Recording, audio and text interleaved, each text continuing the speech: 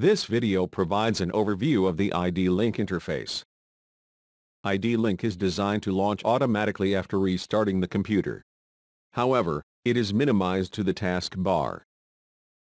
It is not necessary to view the interface until it is time to add, edit, or delete a member.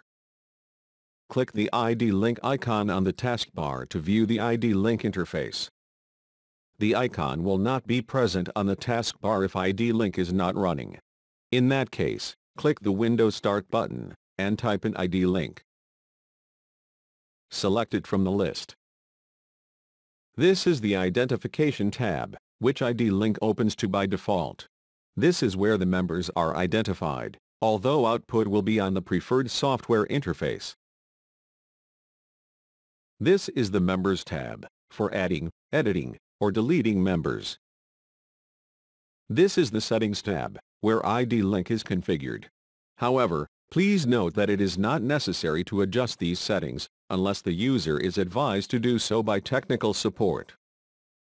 This is the Events tab, where IDlink logs any errors,